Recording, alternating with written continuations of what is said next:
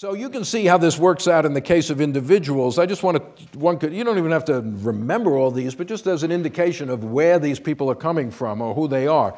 As I said, going from the top down, the two African-American senators in this period.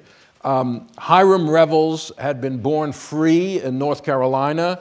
He had been educated there in a school for black children, a private thing in North Carolina. Then he studied at a seminary. He was religious, wanted to become a minister in Ohio. He became a missionary for the African Methodist Episcopal Church. He came south as a chaplain with the Union Army. So, because black regiments had chaplains like anybody else, and they were tended to be black religious figure. So Revels represents, as I say, he's free, he's educated, he's religious, and he's been in the army. He's got those four qualities all together. And he was elected to the Senate for a short term of about a year in 1870. They sort of try to go back to the original term. So he actually was filling the seat that had been occupied by Jefferson Davis. But that seat had been unoccupied, but the term was still there. So there was only 1 year left in the term, and they elected Revels to serve as the first African-American in Congress to serve out that term. The other African-American senator was a guy named Blanche K. Bruce, who had been born a slave in Virginia, but had been, was a sort of privileged slave. He was the son of his owner, and a slave woman. The owner had provided for his education, but he was a slave until the Civil War, when he ran away and began eventually organizing black schools. He studied for a while at Oberlin College in Ohio, one of the very few to admit black students at that time. Came to Mississippi in 1868, actually bought a plantation, became pretty wealthy, and was elected to the Senate in 1875, I think. Now, when the tradition in the Senate is that when a new senator takes a seat, the other senator from that state presents him or her to the Senate. So when Gillibrand was named to the Senate by Governor Patterson, Schumer, our other senator, presented her to the Senate. But James Alcorn, who we'll talk about in a minute, who was the other senator from Mississippi, refused to present Bruce because he was black. So Bruce is walking up to take the oath of office, and nobody is there. So Senator Roscoe Conkling of New York jumps up and walks down the aisle with Bruce to present him to the Senate, rather than his colleague from Mississippi. I only mention that because later, Bruce's son, Roscoe Bruce, became a major black political leader in Washington, D.C., I think, in the early 20th century. Roscoe Bruce. He's named Roscoe because Roscoe Conkling, the senator from New York, had presented Bruce, his father, to the Senate. So even within the Republican Party, Alcorn is sort of a Republican at that time. There's still, a lot of tension. Let me mention a few others, some of them close to my heart in one way or another. Jonathan Wright, Jonathan J. Wright.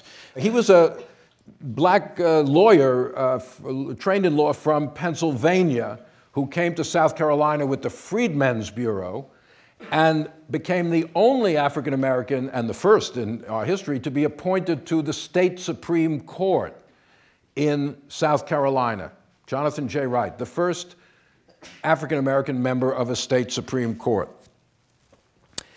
So, in 1998, I was sitting in my office over here, and I got a phone call saying, will you take a call from the chief judge of the South Carolina Supreme Court? I said, the head of the Supreme Court of South Carolina is calling? I said, I should have paid that parking ticket when I was down there.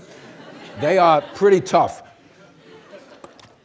I said, of course. So I said, well, he says, well, I want to introduce myself. I'm the chief judge, and I am also African American. I'm the first African American chief justice of South Carolina. I said, well, congratulations. What can I do for you? He said, well, have you ever been in the Supreme Court building in Columbia? I said, yeah, I have been in there. It's an imposing place. And he said, have you seen all the portraits? They have on the walls the portrait of every person who ever sat on the Supreme Court of South Carolina, with one exception. He said, you know, there's one portrait missing. I said, yeah, of course, Jonathan J. Wright. They're not putting him up there. He said, well, I got a portrait commissioned. I commissioned a portrait, and I'm going to have it unveiled, and I want you to come down and give a lecture on Jonathan J. Wright and his contributions to Reconstruction. So I said, well, I'd be delighted to do that, but who's going to come to such a lecture? He said, I'm the Chief Justice. I'm going to recommend that every lawyer in the state who practices before the bar of the Supreme Court of South Carolina had better come and hear this lecture. So I did. I went down, I gave a lecture. There were a lot of lawyers present. They filled up the Supreme Court chambers, and I talked about Jonathan J. Wright. It was very good. And then the next day, the local newspaper, The State, had an editorial about this, which at the very end, it's great, because at the very end it talks about Jonathan J. Wright. It says, it's about time there was a discussion of a time in our history, that like Justice Wright has for too long been vilified. So that I thought was progress. South Carolina is saying Reconstruction has been too long been vilified down there. And little progress has been made. This is from Alabama. Just a couple of years ago, Alabama legislature has passed a resolution honoring black lawmakers who served in the Reconstruction era. Okay. That doesn't prove that much, but it's good. In other words, Reconstruction is coming to be seen as part of Southern history. That's all. That's what it was. It wasn't this bizarre aberration, this weird moment that just can be wiped off the slate of history. So they're making progress. Who else? Let me just give you a couple of others to show you. Francis Cardozo, another son of a white slave owner and a slave woman. He was from South Carolina. He had a divinity degree from the University of Glasgow. And he came back and served as superintendent of education in South Carolina during Reconstruction. Another key guy in South Carolina was Robert Elliott. It's a little vague. Some people think he was English, or he may have served in the British Navy. Some people think he was born in Massachusetts, but whatever. He was free before the Civil War. He came to South Carolina. This is a very widely circulated broadside, "The Shackle Broken by the Genius of Freedom."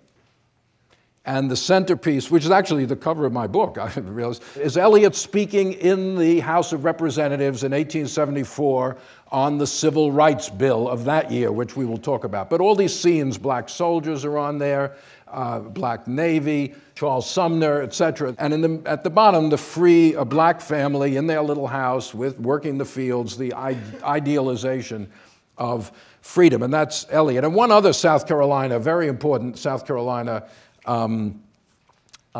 figure, Robert Smalls. He was a member of Congress, but much more. He was in the state legislature, state constitutional convention. Anyone heard of Robert Smalls? He became very prominent in the Civil War. Anyone know why? What did Robert Smalls do? Yeah, exactly. He was a pilot. He was actually a pilot on a boat that operated in Charleston Harbor, and one night in, I think, 1862, he got his family and some other slaves on board. He disguised himself as the captain. He sailed the boat out of Charleston Harbor. He knew there was some kind of signal or something you had to give, and he gave it, and he surrendered the boat to the Union Navy. And he made him a big hero in the North, and he eventually got a commission in the Union Navy. And after the war, he came to Beaufort, South Carolina, and set up a major base of black political power there in the Sea Islands, where long after Reconstruction, he was in Congress in the 1880s. He served in the South Carolina Constitutional Convention of 1895. He held the office of Collector of Customs at Beaufort down until 1913. 50 years after emancipation. So he was and of course, why did he lose it in 1913? It was because Woodrow Wilson came in, the first Southern-born president since the Civil War, who evicted all blacks from federal patronage positions and segregated Washington, D.C., which had not been segregated until that point. So Smalls lost his job along with a lot of other people.